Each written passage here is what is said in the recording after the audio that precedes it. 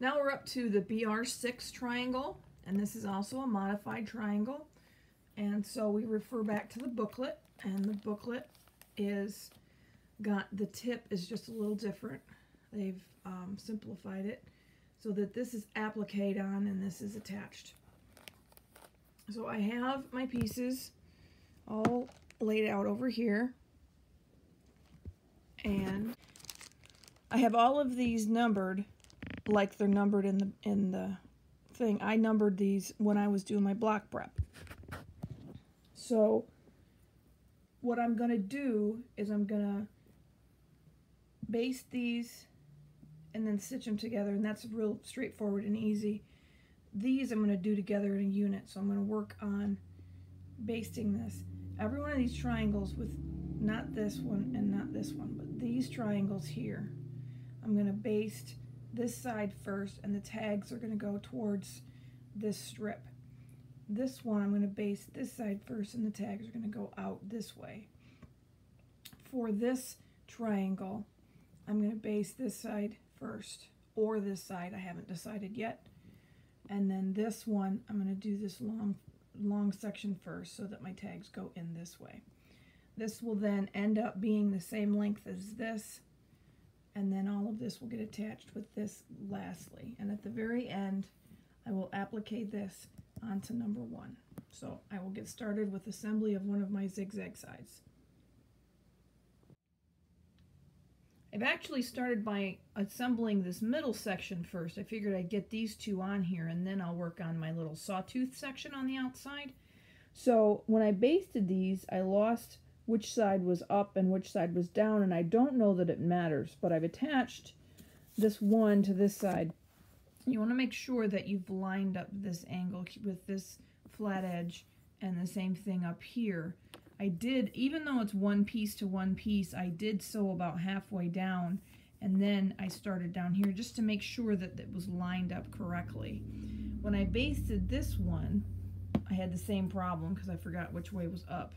And so I've been trying to see if it matters, and I flipped it one way, and then I flipped it the other to see, because sometimes on these triangles, when you flip it, the angle is different on either end. So I don't think it really does matter.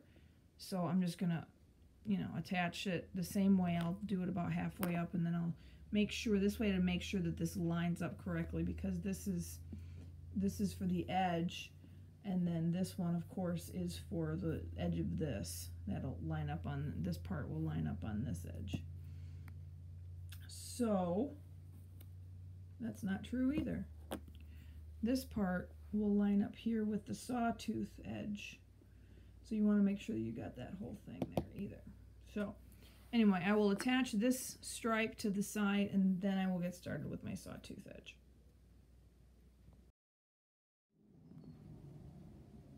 So now I've got both of these little stripes attached to my center triangle. So we got that all squared away. I'll set this aside, and I will work, or leave it in the middle, I don't know. And I will work on this sawtooth border.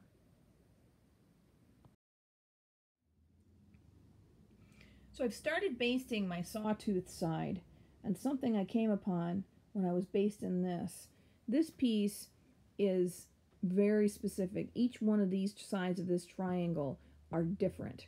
So it's imperative that I know which side this is to attach to this triangle. And what I meant to do was to start this out first and then do these two sides so the tags pointed in the direction. But instead, I basted that one last because I forgot. So whatever you do, because every time you baste a triangle of this small size, you're going to cover up which way it faces. You want to make sure that you know which side it is, and then attach it immediately to the other piece. All of my long triangles here, I did these. I'm going to do these sides first so that I have my tags pointing into this direction. The same problem you're going to have here, because even though these two sides look the same, they are not the same, and these angles are a little different because there is a left hand and a right hand to these pieces.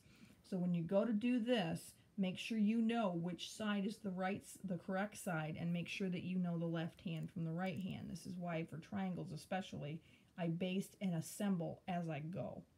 So I'm going to get these two together, and then I'm going to work my way down this little ladder.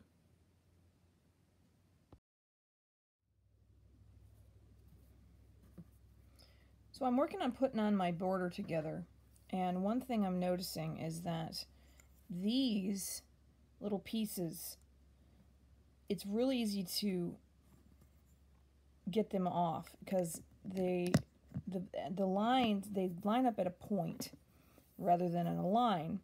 And so when I stick this here, the point here has to line up with the point here. Well, the problem is that there's fabric on these points, and the papers line up exactly. So the fabric that I put here, this side here, has been the primary fold, and this is a secondary fold. So there's a little bit more thickness on this side of this white point. And this one has a primary and a secondary fold as well. So this is a primary fold, and this is a secondary fold, which makes there be an extra layer of more threads of fabric on this side. So this has got 2 layers of fabric in between them. And then up here you have primary fabrics. So the idea is to make a line as much as possible down this side and down this side. But at the end of the day, any discrepancies that you may have will work into the seams. So what I'm going to do here, I think that this one was put a little bit too far this way, because this has got a little bit of an edge on it, but I'm not sure. So as I'm taping these, I'm going to tape take a little piece of tape here and put it lined up on this edge, and I'll push this down. But then I'm going to take this piece and I'm going to line it up the best I can with this edge and at this point. And I think I'm going to end up with it not quite lined up on the vertical line. Yeah. Which I can work in. So this way I tape it, and if you look, you can see the point lines up well, but this is a little bit higher than this one, which I can work in when I attach this. So, because this is going to attach to this, the white, this particular background piece. So I should be able to work that in, but just keep aware of how you assemble these, each one, because there's an opportunity to get it to be a different angle and have them off, and then you'll end up with a curved piece on your sawtooth border. So we'll see how this goes as I progress down the row. So now I've got my entire sawtooth side assembled, and this is the way it was laid out. So then this goes like this because it's upside down. So it's going to be on this other side. Now, because of all the pieces that are involved in here, and it's going to a single piece, it's going to be longer. So if I line it up on one end, it's not going to line up exactly on the other. This is normal. A pain in the neck, but it is normal. So if I line it up here, it's longer down here. So what you do is you tape it best you can. I tape it up here, and then I line it up here. I make it go up, and I line it up here and tape it. And then I'm going to stitch right down to about the middle of this triangle. I'm going to stitch to about here, and then I'm going to start here and make sure that this lines up correctly. And then as I stitch to this tie-off point, when I get to an intersection, and there's probably major gaps here, which is why you got to be careful about lining these up, but you're going to take a stitch from this point to this side. So let me see if I can get this line better off here. So when this is all getting assembled, this is going to be against this edge. And then you're going to take a stitch from this point, and you're going to go, you know, if you're coming this way, it's the opposite. So you're going to come at one of these, and you're going to take a stitch and go this way. And this will pull this way. And then the next stitch, you're going to take a stitch from this corner and to this way. You need a strong thread to do this, and you need to make sure that you have enough fabric that when you pull, it doesn't fray. So you're going to have this X, and then this, by taking this stitch this way, it's going to take it and push it this way, which essentially will close this gap as much as possible. This is why, these gaps are why it's longer here. And this will help close it and make it lay flatter, I should say. So once you get to take the pieces out, you'll have a piece that looks normal. So this will get sucked up on that. So as you get to these intersections, do the little X thing. I use the dual duty paper piecing thread. It is able to handle me pulling on it because I usually snap cotton. I tried a 40 weight and I was snapping that too, but that I am aggressive. But this is the situation where it matters. So as I get to assemble this, then I'm going to go back and assemble this whole other side and attach it to this side. So I've attached my one sawtooth border to the side, and it's worked in quite well. So now I'm going to get started on my other sawtooth border. I'm going to start up here, and again, keep in mind that we're going to make sure that we know which side this is going to be attached, because all three sides are different. So I've assembled the other sawtooth border, just like the first one. I've got the little tiny ones here, and I'm going to line it up and attach it to the other side of this main section. So now I've attached the other sawtooth border to the central triangle section, so this whole section is ready to go. The only thing left would be to baste the point here and then attach it to this whole thing. Once that's done, I can then baste this and applique it onto the point. So I've basted my triangle point. I did this side first and then the two long sides. I'm going to then attach this here to the end of this triangle. This will finish the actual shape. Then I'm going to baste this opposite sides and then opposite sides and staple it in place for applique.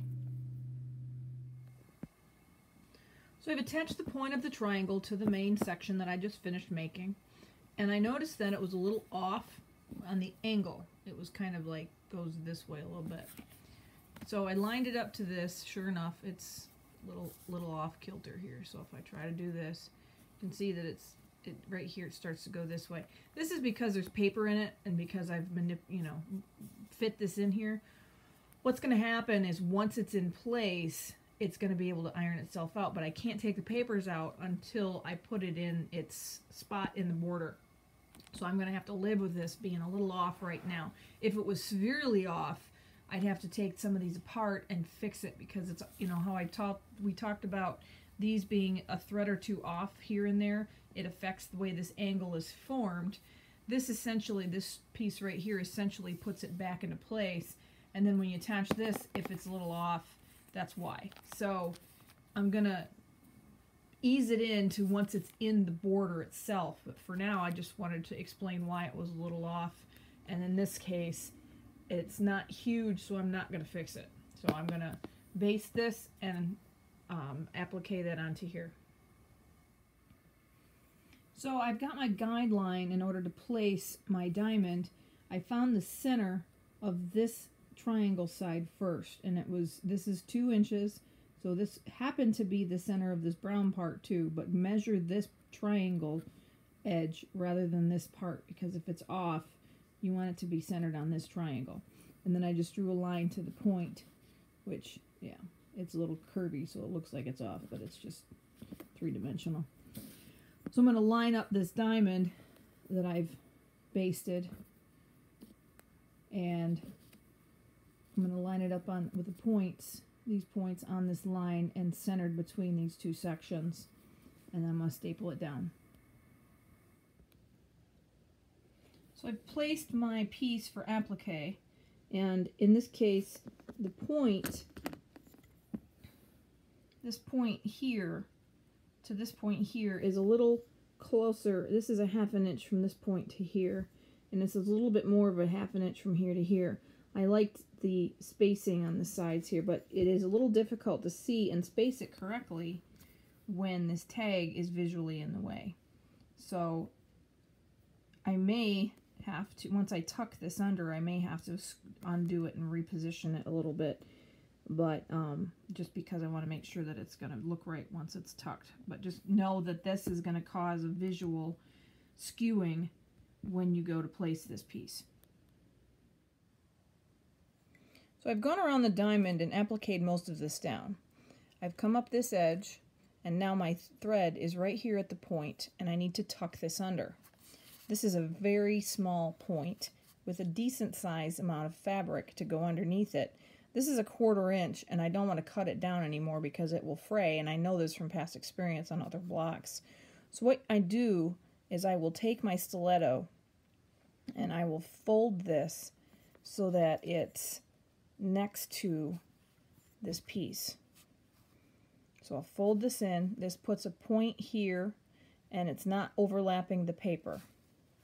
And then I will tuck this under a little bit at a time. And I will feather this in. And this is doable because I have this stitched down with some really small stitches, so it creates like a wall, so you can stuff this in there, but you want to just be gentle about it. So I sit there and I will push this in and try to maintain the integrity of this point without, it's going to round it off a little bit here, but the idea is to minimize that effect.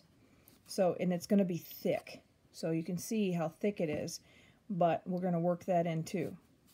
So I'm going to look on it, I'm going to look from the top down. I want to make sure most of this is underneath it. So that's pretty decent considering this is a small point. Now what I'm going to do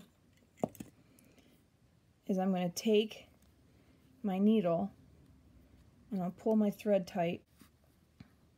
Okay, so now this is where strong thread comes in handy. So I'm going to pull this tight without breaking it. And I'm going to stick this down just a little bit more. And I'm holding my thumb here because I'm making this roll up. And I'm going to tuck this as I go. This is the edge of the fabric. I'm going to stick my stiletto here. And I'm going to put my thread right here at the point. It's going to be underneath it. Okay, and then I'm going to go travel a little bit to the edge of the fabric. And then I'm going to pull this. I don't normally pull that through. I'm going to pull it through. I'm going to stick my applique needle. I'm going to ignore all this stuff underneath it. And I'm going to pick the edge of this paper fabric, or the edge of the fabric that's on the paper up here. And essentially what you're going to get is this long stitch here. That's going to eventually take itself in. My needle's not strong enough to push this in, so I'm going to use my stiletto some more because I've bent needles like this really a lot. So I'm going to just sit here and work my way down this, getting a decent amount. Actually, I'm going to go back in where I came up and come back down here and grab the next edge of this fabric right there. And you can see that this is going to pull this up as you go. You want a decent amount of fabric. You don't want to grab just a few threads. You want a decent chunk. I'm going to make sure that I don't grab the stuff that's on that tag and make sure that's underneath. See, that's not enough threads on the top of the piece there. And so I'm going to pull some more. Now, if you can't get it very far down, it's okay. Because once you put this in the quilt and take the papers out, it's going to, you know, nest itself in there. So keep in mind right now you've got paper with a wadded up fabric underneath it on top of paper. So you're going to get rid of those two papers and the fabric is going to nestle into the other fabric.